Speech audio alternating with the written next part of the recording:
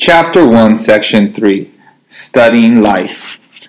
Deep in the skull of a British teenager, an invisible invader eats away at brain tissue until it resembles a sponge.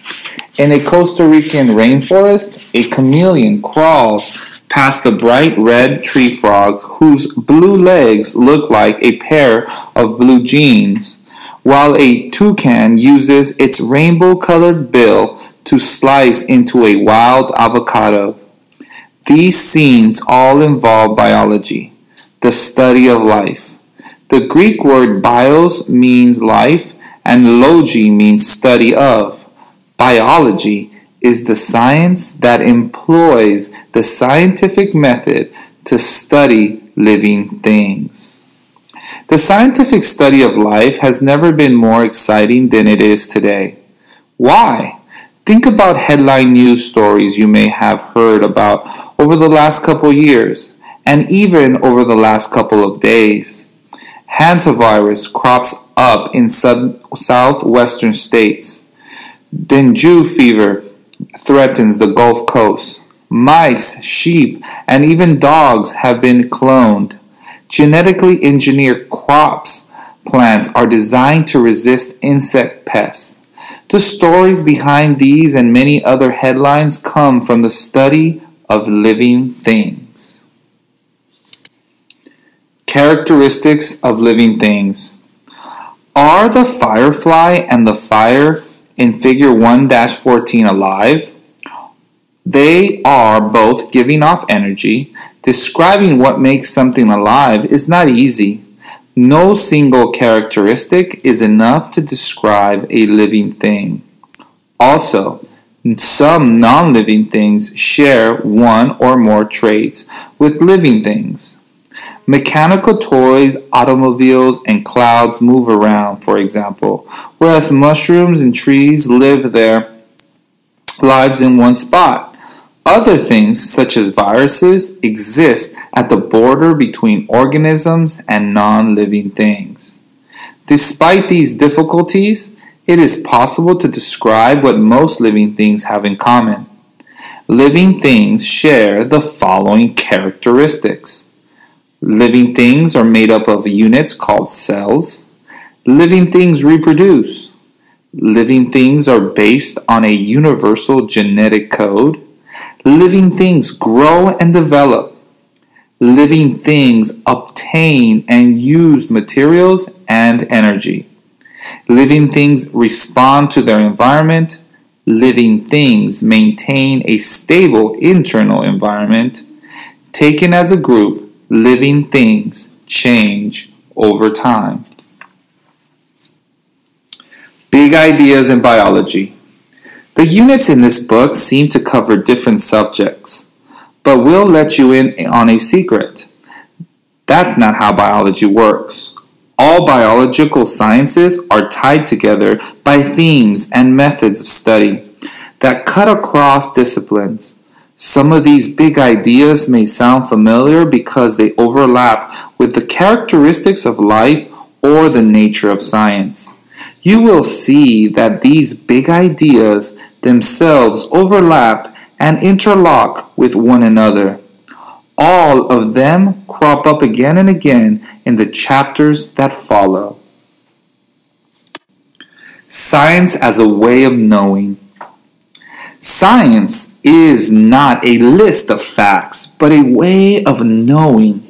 The job of science is to use observations, questions, and experiments to explain the natural world in terms of natural forces and events.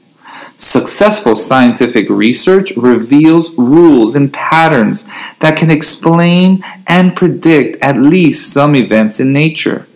Science, therefore, enables us to take action that affect events in the world around us, making certain that scientific knowledge is used for the benefit of society requires an understanding of the nature of science, its strengths, its limitations, and its interaction with our culture.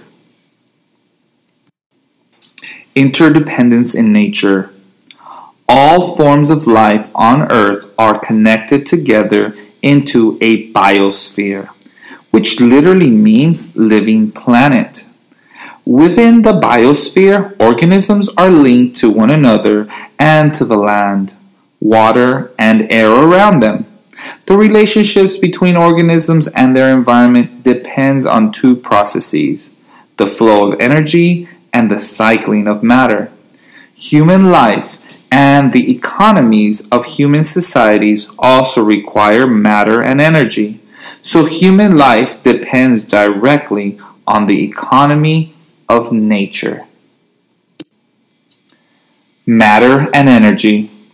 Life's most basic requirements are matter that serves as nutrients to build body structures and energy to fuel the processes of life. Some organisms, such as plants, obtain energy from sunlight and take up the nutrients they need from air, water, and soil. Other organisms, including most animals, must eat plants or other animals to obtain both nutrients and energy. These requirements are the basis of the interdependence of all living things in the biosphere. Cellular basis of life. Organisms are composed of one or more cells, which are the smallest units that can be considered fully alive. Cells can grow, respond to their surroundings, and reproduce. Despite their small size, cells are complex and highly organized. Many living things consist of only a single cell and are called unicellular. The organisms you are most familiar with, for example, animals and plants, are multicellular. The cells in multicellular organisms are often remarkably diverse, existing in a variety of sizes and shapes. In some multicellular organisms, each type of cell is specialized to perform a different function. The human body, for example, contains at least 85 different cell types. Information and heredity. Life's processes are directed by information carried in a genetic code that is common, with minor variations, to every organism on Earth. That information, carried in DNA, is copied and passed from parent to offspring. The information coded in DNA forms an unbroken chain that stretches back roughly 3.5 billion years. Yet, the DNA inside your cells right now can influence your risk of getting cancer, the amount of cholesterol in your body, and the color of your child or your children's hair. Units and diversity of life. The remarkable thing about the living world is that all living things are fundamentally alike at the molecular level. Even though life takes an almost unbelievable variety of forms, all organisms are composed of a common set of carbon-based molecules. All use proteins to build their structures and carry out their functions, and all store information in a common genetic code. One great contribution of evolutionary theory is that it explains both this unity of life and its diversity. Evolution. In biology, evolution, or changes in living things through time, explains the inherited similarities as well as the diversity of life. Evolution is the unifying theme of biology. Evolutionary theory tells us that all forms of life on Earth are related because we all trace our ancestry back to a common origin more than 3.5 billion years ago. Evidence of this shared history is found in all aspects of living and fossil organisms.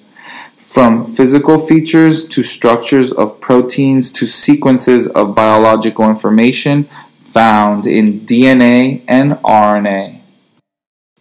Structure and function. The structure of wings enable birds and insects to fly. The structure of legs enable horses to gallop and kangaroos to hop. When organisms need to do anything, from capturing food to digesting it, and from reproducing to breathing, they use some kind of structure that has evolved in ways that make a particular function possible. Each major group of organisms has evolved its own particular body part or toolkit that it evolves into different forms as various species adapt to the challenges of life in a wide range of environments. Homeostasis. All living things expend energy to keep conditions inside their cells within certain limits. An organism's ability to maintain a tolerable internal environment in the face of changing external condition is vital to its survival. Any breakdown of that stability may have serious or even fatal consequences. The robin shown in figure 1-18 is maintaining homeostasis by puffing up its feathers to stay warm. Science, technology, and society. Science seeks to provide useful information, but many discoveries raise ethical questions. Just because we can use scientific information in a particular way, should we do so? How should we use genetic engineering? Should cloning of humans be banned? Should cloning of any animals and plants be prohibited? How can we use our growing understanding of how human activity affects our world? Should we take action to stop global warming? What's the best way to protect our food and water supplies? In our democracy, these questions can only be answered by a public that truly understands what science is and how it works. Branches of biology. Living things come in an astonishing variety of shapes, sizes, and habits. Living systems also range in a size from groups of molecules that make up structures inside cells to collections of organisms that make up the biosphere. No single biologist could study all this diversity, so biology is divided into different fields. Some fields are based on the types of organisms being studied.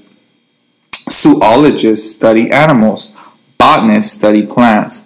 Other fields of study life from a particular perspective. For example, paleontologists study ancient life. Some fields focus on study of living systems at different levels of organization, as shown in figure 1-19.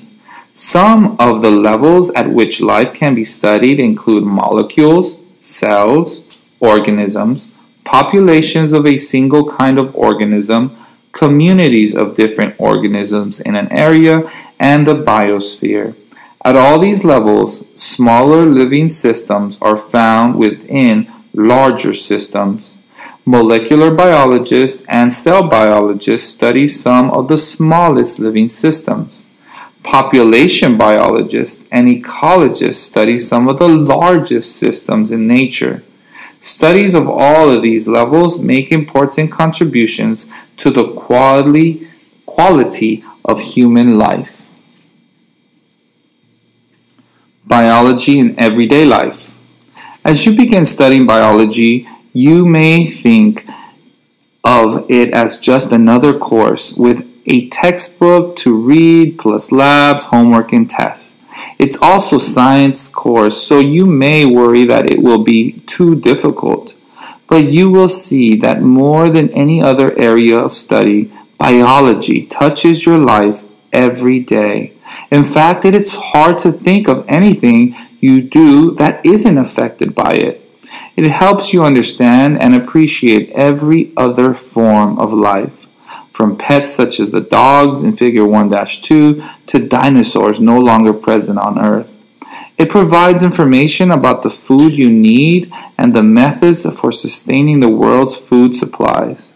It describes the conditions of good health and the behaviors and diseases that can harm you. It is used to diagnose and treat medical problems. It identifies environmental factors that might threaten you, such as disposal of waste from human activities. More than any other science, biology helps you understand what affects the quality of your life. Biologists do not make the decisions about most matters affecting human society or the natural world. Citizens and governments do.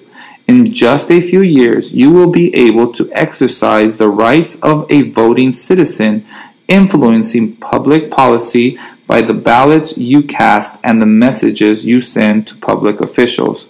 With others, you will make decisions based on many factors, including customs, values, ethical standards, and scientific knowledge. Biology can provide decision makers with useful information and analytical skills. It can help them envision the possible effects of their decisions. Biology can help people understand that humans are capable of predicting and trying to control their future and that of our planet.